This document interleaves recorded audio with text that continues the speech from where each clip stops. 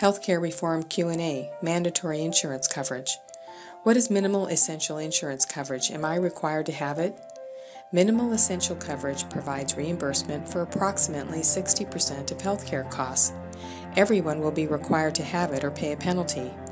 The formula is complicated. For example, in 2014, penalties can be as much as $94 per adult and $47.50 per child per month. They become much higher phased in over the next 3 years, reaching as much as $695 per adult and $347.50 per child per month by 2016. There are exceptions. For example, Indian tribal members or religious objectors, persons living in the U.S. illegally or incarcerated, anyone with a hardship waiver, those whose income is below the federal filing threshold, or families where the coverage exceeds 8% of their income.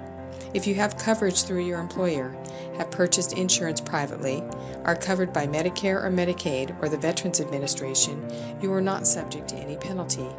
If you can't afford the premiums, you may qualify for insurance subsidies that can help you to get coverage.